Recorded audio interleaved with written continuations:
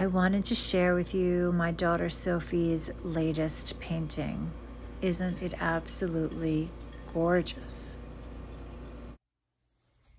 Hi friends, it's Lisa. This is Life with Fife, a podcast where we talk about knitting, creativity, spirituality, creating a more authentic life through our knitting, through connecting with our creative impulses. Sometimes I talk about books. Often I talk about great knitters that have come before us, that have led the way for us to kind of find our footing in knitting, so to speak, like Elizabeth Zimmerman. But it is a place, first and foremost, for us to come together, to allow the space for our creative impulses to kind of just breathe, and for us to connect with those impulses and to figure out what it is that we want to move forward with, and to be inspired and to feel that creativity is a priority in our life. So if that sounds like you, and I hope it does, please like and subscribe and become part of this community. So today, before we get started with knitting, and I'm working on this, isn't this color just the most gorgeous? I'm so not someone who uses bright colors like this, but I just fell in love with this. This is Lantana. The color is Lantana by Canopy Fingering at the Fiber Company. And it's a beautiful blend of merino, alpaca, and a little bit of bamboo. So it's so soft, and I'll be talking about what I'm doing with this. But before we get into the knitting today, I wanted to share with you this new book that came out by Rick Rubin. Rick Rubin is a music producer who most recently was on, he had a series on Apple TV about Paul McCartney, where he interviews Paul McCartney about his creative process. And it was so great. I watched it. I didn't have Apple TV, but I got Apple TV for that reason, because I wanted to see this so badly. It was also like, I wanted to see the Beatles special, and then I wanted to see this afterwards. And I thought it was so great. And I know him from, back in the 90s when he used to produce the Beastie Boys. And of course, my favorite, Krishna Das, he did one of his albums. And he's someone who just seems to be able to allow artists to lean into their authenticity and what it is that is fueling their creativity. And he just opens them up in a way. The relationship he develops with the artists allows them to open up in a way and to kind of just allow their creativity to flow and create an amazing product. So much of the music that I love was produced by Rick Rubin. And he's come, because of this work that he's done with the Beatles, he's come more in the forefront. And so when I saw that he had this book, I was really excited. And I downloaded it immediately on Audible. As I always do when I'm knitting, I have my books that I listen to while I'm knitting. And I'm so overwhelmed with the beauty of this book. But before I get into the details about that book, I'm just going to share with you another thing that I have been doing. And another thing that I decided to try, which I've heard about for a while and wasn't sure if it was something that I wanted to do, and it's the Waking Up app by Sam Harris. Sam Harris is another brilliant person in this world who I don't agree with everything all the time, but what I so appreciate from him is his willingness to discuss things and topics and issues that are happening in the world currently in such a thoughtful and deep, close look at these things, really serious look at these things. And so he takes conversations that are often volatile and filled with emotion and filled with opinion, and he kind of drills them down into like factual as possible. And he brings down the level of noise and allows you to kind of and brings in experts, like true experts. I've heard he's had so many amazing people on his podcast. I've heard that was most recently where I heard David White I'd heard of David Whyte, and I know his poetry, but it was just so nice to hear a conversation with David Whyte, and it's such a deep conversation. So if you like deep conversations, his podcast is called the Making Sense Podcast. It's great, totally.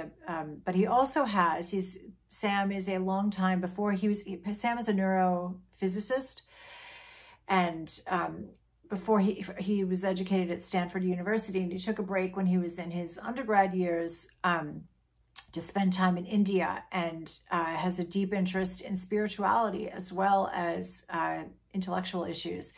And so he has also something called the Waking Up app, which is really, I've wanted to look at it for a long time, and I've kind of been like, I don't know if is it going to be something that's worth my time and money, because it isn't free. But he has a free 1-month trial right now going on. So I downloaded the Waking Up app, and it's so much more than I expected. And I should have known, because he's Sam Harris over delivers. So it's filled with conversations with people from all kinds of meditators, and it's about mindfulness and how it affects. There's the science about meditation, then there's the commentary about society and meditation and spiritual thought, and conversation about the spiritual path by people who have been walking that path for many, many years. Joseph Goldsmith is on there. Many other Tibetan Buddhist meditators are on there. So I was really impressed with the lineup that he had on there. So I have that.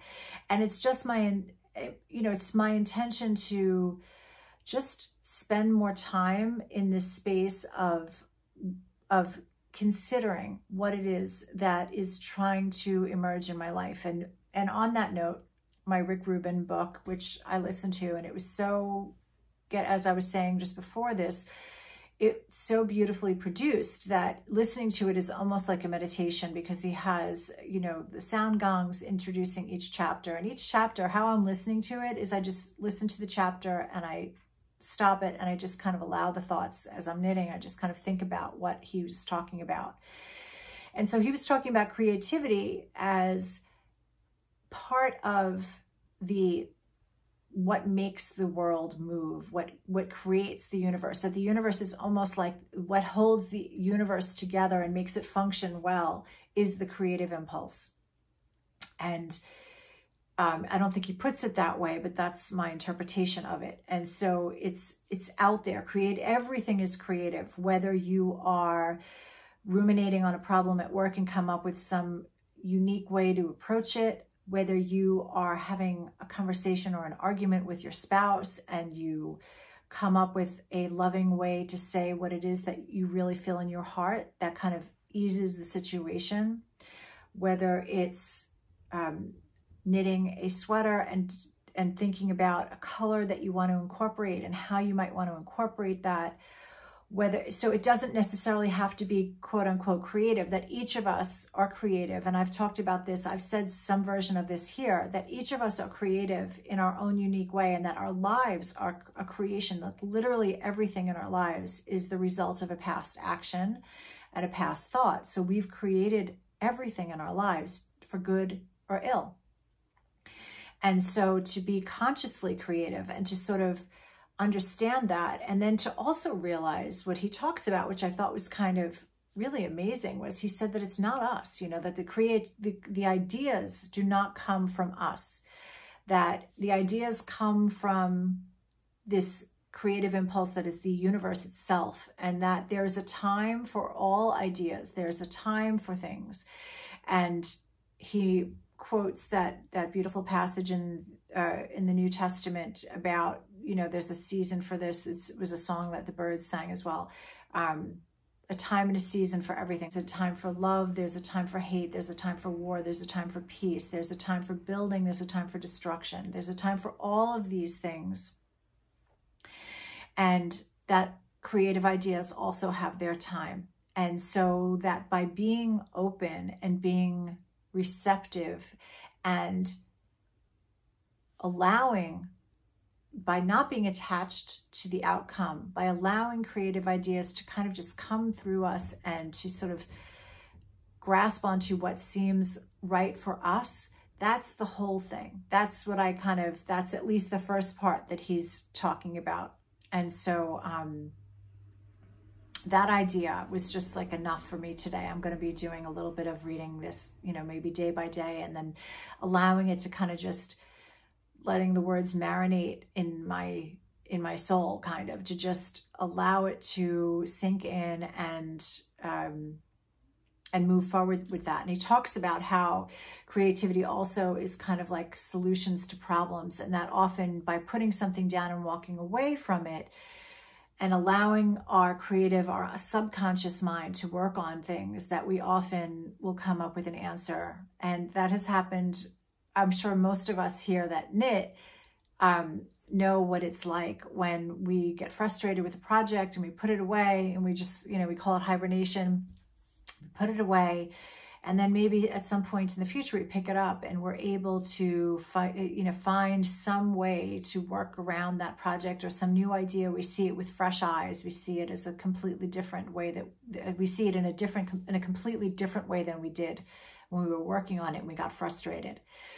So it's just all about the process. And I so appreciated that. So I wanted to share that with you. And speaking of the creative process, what I'm working on here is, it's hard to tell in this light. It's not really great, but I wanted to do something. I've worked on recently 2 very, not complex, but kind of very pattern-y types of projects where I was following a pattern the entire time, and it took a long time, and it's not that it was hard so much as it just took a lot of my time and a lot of my mental focus. And I wanted something, something that was easy and that was kind of seamless, literally seamless, and that had lots and lots of stockinette, so I could just knit mindlessly and listen to books. And so what I came up with was this idea of a dolman sleeve pullover with a boat neck. I was looking on, do any of you get ads for this company called The Reset?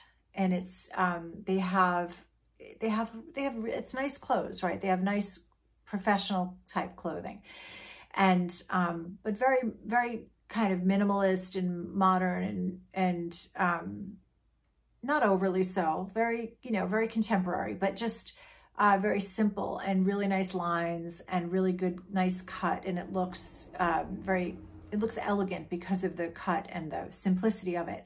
So there was a sweater there that was like a dolman, and it was a dolman boat neck. And I was like, I could probably figure out how to do that. And I'm going to see if I can, because I don't want to spend $300 on a sweater that I know I can knit myself. Do you do that too? Like look at sweaters and be like, I'm not going to buy this sweater. I can knit it myself.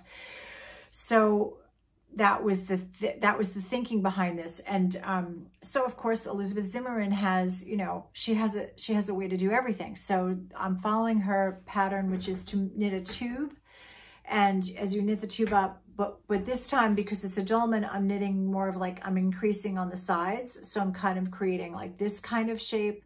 And then I'm going to, when I get to the shoulder height, I'm going to, seam off on either shoulder seams for a steek, and then I'm going to knit the sleeves, and I'm thinking I might do a contrasting color, like something. I have a really beautiful blue mohair that might be really pretty for the lower sleeve. So this is going to be a drop shoulder dolman, and then I'm going to do a lace kind of 3/4 panel on that'll be tight on the elbow, will it come down, so it'll be a little longer than a 3/4, but basically a 3/4 sleeve, like a dolman that gets like, is very baggy, but then comes very tight on the arm with this lace pattern in a contrasting blue color. So that's my idea. And I just got to find that yarn now.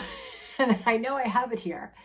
I just don't know where it is, but so I think I have a way to do it. And I've been watching some videos by other knitters about how to do, it's called a Norwegian drop sleeve. And Elizabeth she gives a visual, but she doesn't really give instructions.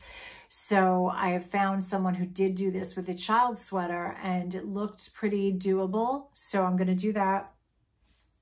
So you make the sleeves first, you cut down for the steek for the shoulders, and then you cut the steek, and then you kind of sew up the sleeve onto the shoulder.